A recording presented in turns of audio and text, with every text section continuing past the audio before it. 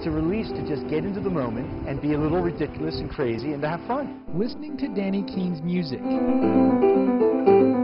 is the same as listening to him tell a story. I made my living on this truck. I've always been a piano player, but I was never felt creative. Danny uses both his words and his notes to journal the travels of his life. But I knew that I just had to, I knew I wanted to be connected to life. And by now, that journal is full of stories from just about every corner of the country. I heard music for the first time in my entire life. 4 years ago, Danny made a decision to finally start living. I think that everybody is living their dream, okay? I just think that it's really hard to get honest about it. He sold his house and set out with his best friend, Bo, the dog.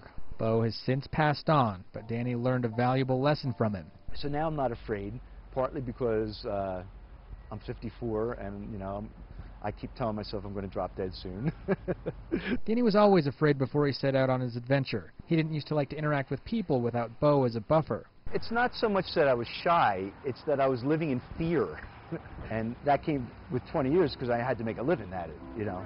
But now, people are his passion.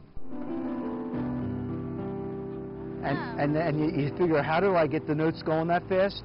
He doesn't have an agenda, he's not playing for a cause. His motivation is now following his dream. I love to empower people to have this experience, to be in the moment.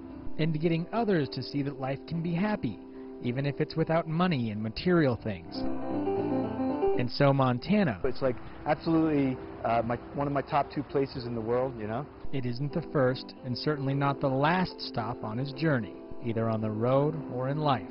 I'm just going to put it out there and just keep going for it, and we'll see what happens. In Bozeman, Mike Mestas for the News Channel.